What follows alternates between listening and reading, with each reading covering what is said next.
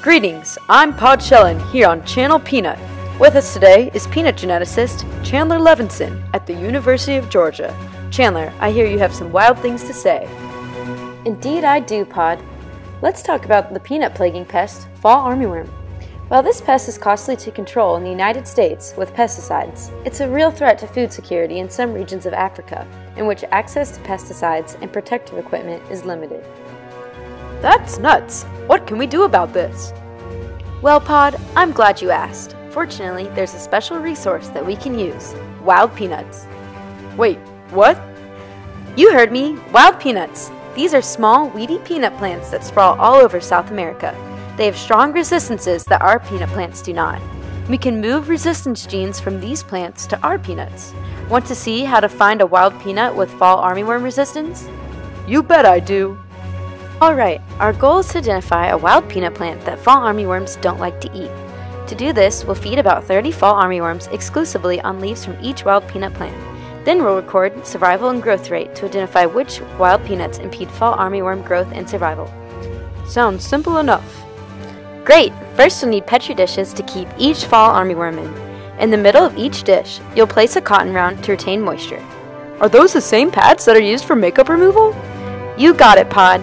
Lastly, you'll need to put a filter paper on top of each cotton round to keep the fall armyworms from drowning in the water you'll later add.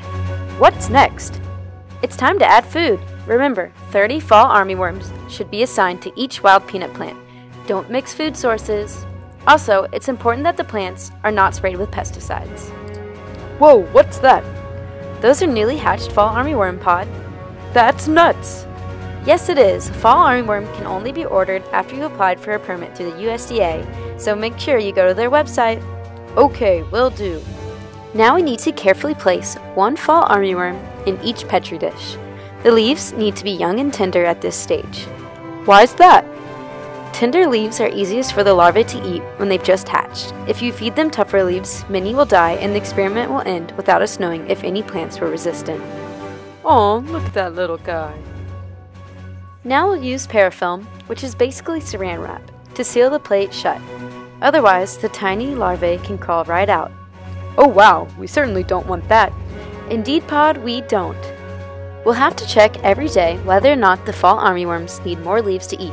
When the worms get bigger, they'll eat quite a bit. Then, we'll weigh all the worms at 1 and 2 weeks into the experiment. Using statistics, this data can show us which plants impede fall armyworm growth and which plants don't. We'll also have to change their diapers. You're kidding me. I'm not, Pod. Here we are taking out a fall armyworm that's on that leaf. The diaper, by that I mean the cotton round and filter paper, are dumped into the trash.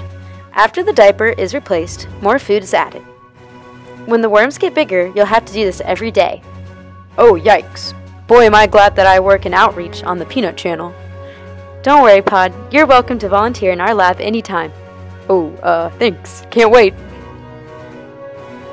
After a few weeks, the larvae will become pupa. During this stage, you don't need to do anything but wait. Just record the date they become pupa. What a relief. Yep. When they hatch into moths, you'll just need to record that date too.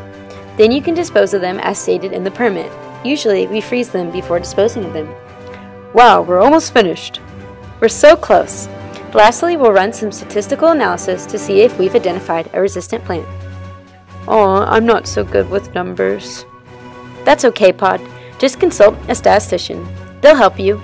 Okay, great. Following this method, I was able to find a resistant wild peanut plant. That's so wild! Yeah, I think it was because the leaves were just too hairy. Well, you heard it here first, folks. Hairy wild peanuts may one day be used to move resistance into our peanut plants. Yes, we hope to reduce pesticide use in the United States and to protect yields in Africa. I sure hope so. Well, everyone, I hope you've enjoyed this public service announcement from Channel Peanut. Thank you, Chandler, for filling us in on wild peanuts. Tune in next time, folks. Bye. Bye.